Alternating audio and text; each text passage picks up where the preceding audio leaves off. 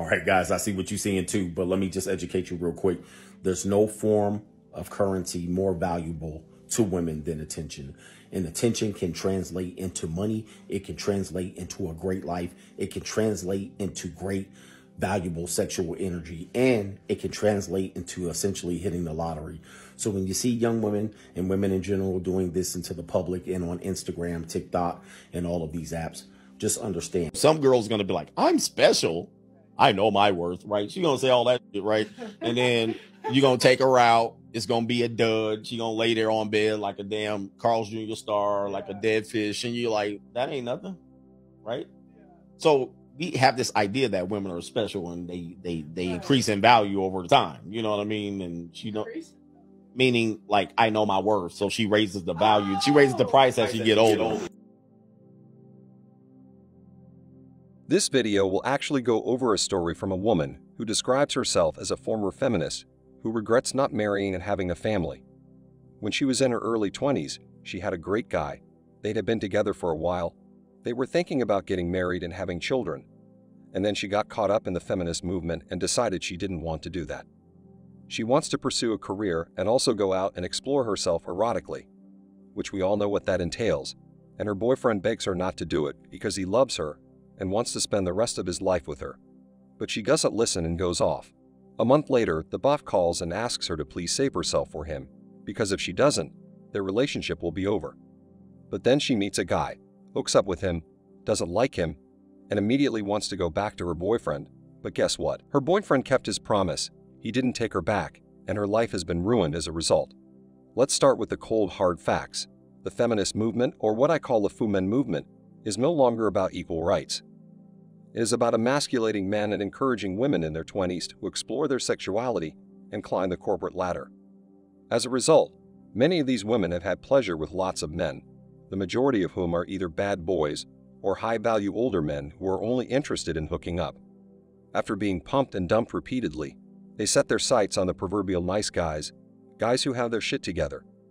These same guys seemed shit when women rode the carousel, or these guys were treated very poorly, as was the case with this woman and her boyfriend. However, nice guys are waking up, thanks to various male movements, and are outright rejecting these high-mileage women. This is resulting in a surplus of single older women who live alone and are unhappy and bitter about their lives. They have devoted their lives to their careers, and they may volunteer and do other things, but they are very empty on the inside.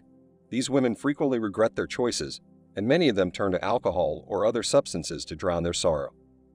Let me tell you another story. I'm 45 years old, a former ardent feminist, and I'm thoroughly dissatisfied with my life. Never married, single woman with 2 cats and a dog, successful career, and wonderful support from parents and siblings. I am truly blessed, but I am miserable on the inside.